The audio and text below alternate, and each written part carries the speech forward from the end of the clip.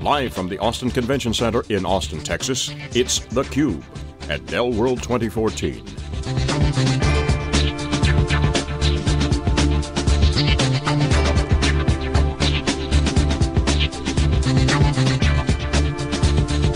Here are your hosts, Dave Vellante and Stu Miniman.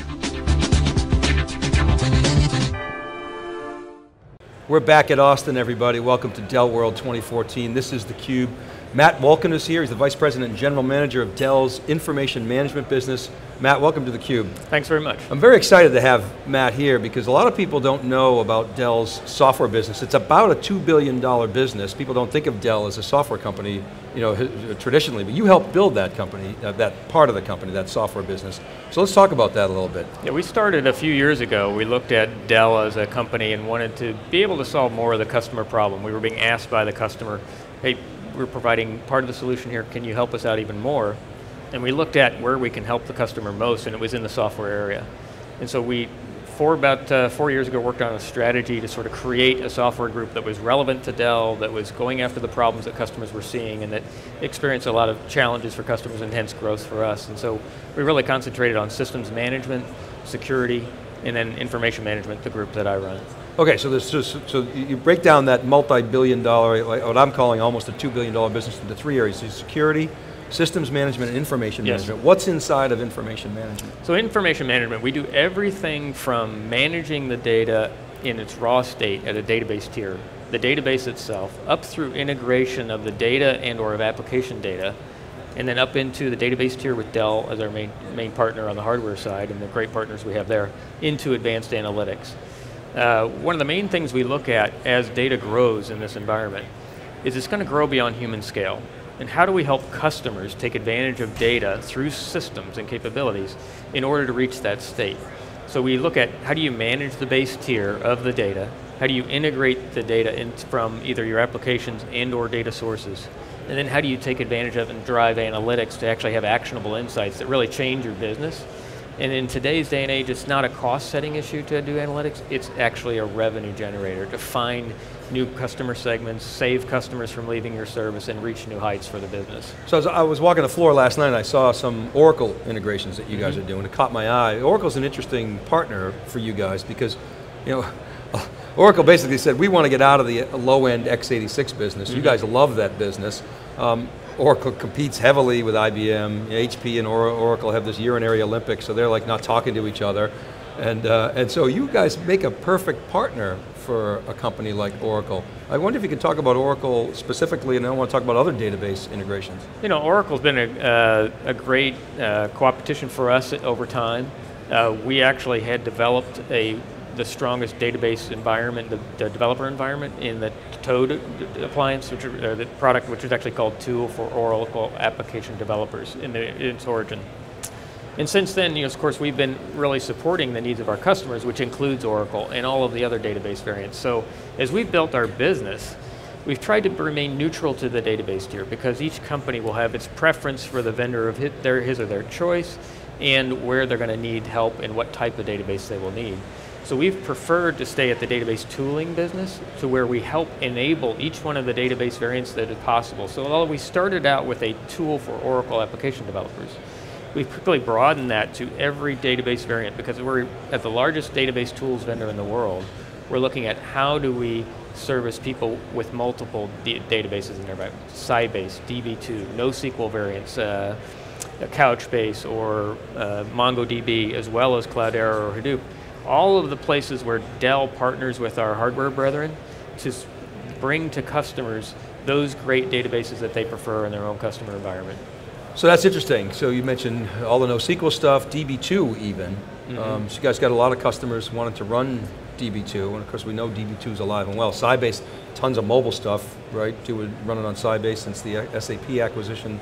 That's a big focus. Database is really interesting again. It used to be kind of boring. But yeah, it was quite a boring thing. It almost was a number of variants shrinking down to about 5 variants, and that was it.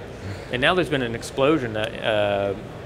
Database Engine's website will track something like 140 different database variants right now across the major sectors, so graph databases and key value stores and documents as well as relational.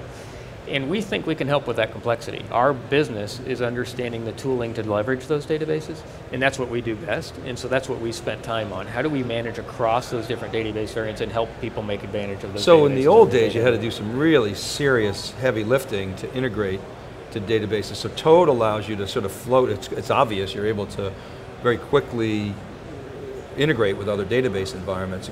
It's really hard to pick a winner out of those 140. Well, I don't think you do, right? I think you got to follow the customer, and they're going to have multiple databases in their environment, so we want to make sure we can enable them to take advantage of that. In some cases, we're really doing DBA functions. In some cases, we're doing development functions. In some cases, we're doing performance and other monitoring as well. Now what about the StatSoft acquisition? Why don't you talk about that a little bit? Where does that fit into the portfolio? So as we looked at the data management, and then we have integration, and then we have the database, so kind of the data warehouse tier and analytics tier, we really looked at what was the big challenge for customers.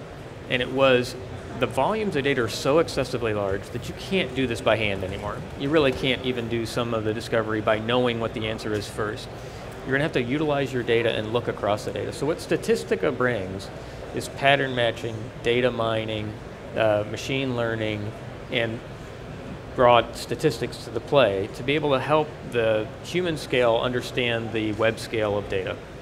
And that's really where we think the challenge will be in the future. Now, when you move forward even further, it won't only be in backwards-looking analysis, so you'll be embedding such algorithms into code or into your operational processes, and that's where we want to help customers. And that's what we see from the challenge of our existing customers, is they'll be reaching this state, and we want to help them get to that and manage that state while they're there. So how do you package that into solutions?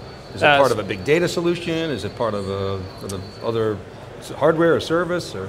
Well, right now we ship it separately, so it can be a desktop version, it can be an enterprise version where the enterprise itself collaborates across tiers for those people who are analytically inclined. As we go forward, we're actually looking at customers who are maybe in the customer service environment. And their customer service reps online don't need to know statistics, but they need some sort of website where they ask a question, the question goes off and does some complex statistical math, and comes back and does a predictive analytics for them. So what we're enabling is the organization and the average user to use predictive analytics to make the company better, but they don't have to know analytics specifically. So there's an interface abstraction there that we're also... So was that sort of the motivation to make the acquisition? I mean, because you got R out there, you got SPSS, you got SAS, you got all these packages that are pretty popular. What led you to the notion that, hey, there's a gap in our portfolio? Is it customer driven? I mean, obviously everything Dell does is customer driven. Everything is customer driven. But help us understand that sort of, that move in the chessboard. So when we looked at where we wanted to go, we saw a panoply of players in the self-service BI space, and just lots of players. And we thought either we dive into that space or we go above that space and add value even above that stage. And that's where we decided to go first, was go up stage, go up to the higher tier of real value that is really going to be the challenge of that big data space. So visualization alone won't solve the big data problem. And so as we looked at that higher stage, I needed a company that was really helpful to customers, had a great reputation, and had a very usable environment. Many of the environments in this advanced analytics stage are command line interface tools, whereas the Statistica product was a web-based, a Microsoft kind of environment-based, so that you have very much the usable form factors of buttons and drill-down menus. That's much easier for people to learn. I was looking for a team that was known for bringing the customer through the problem, as opposed to dumping off technology. Mm-hmm. And this team had just outstanding scores for that. And then the third thing that I was really looking for was a customer vertical capability. And since Statistica is about 30 years old, they have a number of vertical solutions that they've built over time and solve customer problems. So pharmaceuticals, financials, manufacturing, and several other verticals where, across almost any vertical actually, where they've now have the stories and the expertise where they said, look, I've helped out this peer of yours, I can help out you because I know the space, I know what they needed to achieve, and I can help you do that as well. And so I needed that expertise inside Dell to help customers through these problems. These are complex problems, and we need to help to make sure we can help the customers through it. Matt, I'm wondering if you can explain for us, unpack really, your data management and analytics strategy. You made a number of acquisitions, of course, Quest a couple of years ago, just talked about StatSoft and Statistica. You know, what should we be thinking about how Dell fits in that ecosystem? Are you guys building really just a suite of software products that for the customer's need? How should we think about Dell in that kind of big data space? In the big data space, we look at the raw capabilities of what we need, what a customer needs to compete. And when we look at that, it's a series of capabilities to manage the data that's raw, base, and tier. How do you then aggregate the data, pull data out of these various spaces that you have data? So in some cases you have it on-prem. In some cases you have it in one of your favorite databases. In some cases it's in an application in the cloud, say Salesforce.com or NetSuite. And how do you repatriate that data, or even a process in one of those applications, so that it can trigger or otherwise capture data inside your environment? And then you need to be able to do that for backward-looking analysis, as well as looking forward into an actual transaction, enabling that to happen faster at the speed of the web and at the speed of big data. And so when we look at that tier, how do you manage it, how do you integrate it, and then how do you actually develop the capabilities to inform somebody or change their decision or speed their decision-making process? That's where we're spending our time. So I'm wondering if you explain for us why someone would partner with Dell. If I look at some of the other players out there, they really have some of the data ownership. You know, Oracle owns the database, right. IBM has a whole portfolio, SAP has their piece in the marketplace. Why do customers turn to Dell for their analytics problems? Well, what we try to do is be agnostic. Agnostic to the database, agnostic to the data type, and agnostic to the data location. Because I don't own a database, I'm not going to ask you to buy it. I'm not going to shoehorn you into a shift and lift and move it out environment. I'm going to allow you to take advantage of the environment that you have and to be able to leverage that. And because we were so strong in databases, what we built is that capability to be agnostic to whoever you want in your premise, whatever you're using for whatever application or environment. We will work with you and we can work on top of that. We're not really into shifting your whole application stack and trying to remove everything else. So because I acquired businesses in this time frame, what I built were I brought together companies that had to work in agnostic settings. They had to assume that they were deployed alongside many other technologies.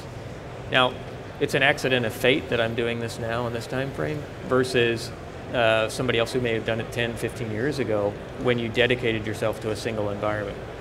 But we like to think because we're doing that and because we're investing in this time period, we're addressing today's customer problem, which is data's going to live all over the place. You have to be agnostic to the problems of the customer and you have to help them achieve data, reuse that data and use it for leveraging across any environment. I wonder if we could talk more about the whole big data meme, which probably cuts again across the three businesses. I mean, the security related topics, yep. There's certainly system management and information management. One of the areas that big data practitioners struggle with is you see all these Hadoop clusters being spun up and nobody's paying attention to data quality, data governance, and the like. Now, there is this emerging role of the chief data officer emerging in certain industries like financial services and healthcare and government, but what specific, how do you look at that problem? It certainly fits smack dab in your bucket. Do you have solutions there? Is that sort of white space? I wonder if you could talk about that. We have a little bit of both. So inside Boomi, which is our integration product, it's the #1 iPaaS product in the market. It's an integration platform as a service. What that allows you to do is really integrate across different environments. But when we go back to kind of trying to figure out what do we do there for cleansing, we saw that as people pick up data out of these environments, it's often not in the pattern they want to land it in. So it might be Matt Wolken instead of Wolken, Matt. And so what we've allowed the ability to do is build MDM into the platform, so not only when you integrate with your point of the database, you can actually land the data as you intend it to be inside your environment. So I can pick it up as Matt Wolken, I can land it as Wolken, Matt. And that's really one of the capabilities inside MDM. Inside Toad proper, we've actually built a capability to look at the data while you're trying to return it for analysis and be able to scan that data and find out where are there errors, where are there null values, where are there empty cells, and then be able to clean those up and address those as you go forward. We're not truly historically a database or a data cleansing environment, but we're building those capabilities into the tools as you use them across. Well, and that's a good data quality example. Now, how about governance? Is that something that you'll leave to the ISVs, or do you see yourselves being dragged into that space by customers? Well, governance is a big part of it, and we can go all the way into data ethics and how do you control data and how do you do proper use. Dell has an identity and access management business inside the software group where we try and make sure we restrict the right use of data for the right reasons into the right owner's hands. And that would be one major asset where we would bring to the table to sort of collaborate around how do we actually govern the environment, make sure that the right people have the right access to the right data, that the data that is sensitive is protected, and allow people to allow the government of the organization to work well so that it happens automatically. So I guess let me ask it differently. So if you look at the software business in terms of the stack, you're the furthest up the stack. So I'm the closest to the application tier. So for how far users. up? What kind of latitude do you have? How far up will Dell go? TBD, or do you have some sort of hard swim lanes? Well, I think right now we've got the capability around dealing with data, going up through the analytics and being able to pass that off to people. With Boomi, we actually have a capability to help out people with their APIs and their application code and integrating the code. We're trending to see is, I think there's going to be a boundary crossed. Really, analytics are going to sit in a lot of code. Really, analytics are going to be embedded into operations. And how do we enable that to happen? Right now, we're providing the user interface to your database, to your understanding of the code, and to your insights. And how far we go beyond that, we'll probably take it to the tier of where I think the average user who isn't a data scientist can use something. So I think the number of users who are data scientists is very small. The average analyst is a very large population. And so how do we enable that population to use analytics without becoming an analytic expert is where we'll probably take some time. Analytics as code is a powerful sort of concept, and so I guess it depends how far the industry takes that as to how much you can leverage that going forward. I don't think analytics will be separate for long. Yeah. I mean, there will be a tier that it does, and there'll be the proper analytic community, but in order to progress at the speed of where we need to and looking at the data scale that we are, it'll end up a lot of it in code. Yeah. Matt, can you talk a little bit about Hadoop and Dell's place in that ecosystem? We had Cloudera on the keynote this morning. You have partnerships with Cloudera and Hortonworks. Obviously, Dell provides infrastructure that Hadoop would sit on. How much are you integrating your analytics into Hadoop, and where do you see Dell adding value to that whole Hadoop solution? We definitely have to look at the Hadoop environment and to have that part of the capability. There's not many customers who aren't currently thinking of or already have deployed Hadoop. Now, whether they deployed it as a technology or as a problem, as a solution to a problem is another issue. But we definitely look at Hadoop as being part of the environment that you need, MapReduce or any other form, in order to be able to take advantage of the data. There's an economics problem here. You can't store everything on tier 1 database. It would be too expensive for you. You also need the scale of MapReduce and functionality in the environment as well. So we definitely see Hadoop as fitting right smack dab with databases as proper, historical OLTP or OLAP databases in the environment. It has to be there, has to be leveraged if you're going to in any way approach the large scale. And that's because it has an economic advantage in that space, and it has a purpose. Long-term retention, data lakes, and other advantages. It is one of the key capabilities there, and we do very much leverage it.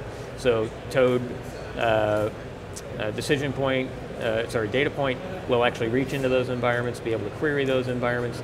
Statistica will now be able to do that. Katenga, which was a product we bought early in the days, was actually built to explicitly leverage MapReduce and do so with a usable GUI that allowed people to gain advantage to that as well. So we're merging Katenga with Statistica, and so that capability will sit inside the Statistica platform and be available to the Statistica users. It seems like a lot of the Hadoop projects, Matt, are focused on reduction on an investment. That's where they're getting the ROI today.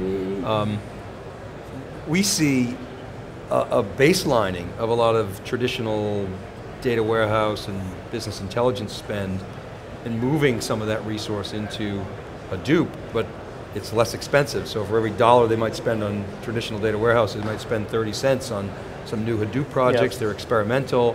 Now presumably you can make that up in volume. I wonder if you could comment on that. Are you seeing a similar dynamic? Are you seeing something different? So I see two things. One is, if you're familiar at all with the storage paradigm of information lifecycle management, sure, or putting the hot data on very expensive resources that are very fast, very expensive, and the longest term data, the historical data that's the slowest on disk or slowest capability. Hadoop is the new tape, right? Kind of thing? It's turning into that. But at the same thing, what we see is there's two capabilities inside an environment for analytics. There's an exploratory process, which is I don't know what I'm doing yet, and I don't know if there's any value here, but I need to play with two pieces of data, mash them together, and see if there's a correlation. Kind of a filtering. Right, or machine learning for that matter. Yep. And then there's sort of the other stage, which is I know what I'm trying to do. I'm honing down the data to a few specific streams, and I need that to be as fast as possible. Now you generally have different capabilities over here than you need over here. And so fast time, reduction of delay, or is what's required in this OLTP transactional environment. What's required over here is flexibility, scale, effective cost. And so there are different environments in which Hadoop has its home and is very, very proper and is the thing to use. And there's other places where it may not be. Now, some of the new Spark capabilities coming out with Dell in memory and capabilities like that will greatly affect what happens to the environment and bring some of that capability over. So you have a panoply of sort of solutions out there, and each one has its proper home, just like ILM did. And so some are faster, some are more expensive because of that, some are heavier on compute and memory, which is the more expensive side of an environment. Some are more heavily invested in disk, which is cheaper. And so those separate environments and those natural capabilities of each drive a different economic return and a different capability. And we think all of them have a home in today's environment. Well, you're credible because you don't have a database, in this hunt, so you don't really care whatever the customer wants to do. Amar Awadallah has a great analogy, which is the traditional data warehouses like the SLR camera and the new stuff on Hadoop is like your smartphone. Yeah.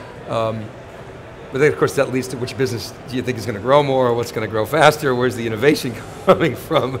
So that's when the discussion gets kind of interesting. But I think again, from Dell's standpoint, if I understand it correctly, let the customer decide and you'll bring a solution. Yeah, I want to be agnostic. I want to make sure that Dell is agnostic to those problems. Specifically, we do want to build great capabilities for them, and we want to make sure that customers see great value in what we can do for those environments. But we don't want to force the customer into one particular environment. We want to enable them to use their choice of great technology partners that we have at Dell. Any surprises? We're running out of time here, but any surprises in Dell's software business and the way it's progressed? Anything that really shocked you or you didn't expect that was an outcome that's been pleasant or exciting? Well, I think the thing I get most excited when I came to Dell, there was almost no software in the environment. We had made a few investments and they were sort of scattered to the wind across the organization.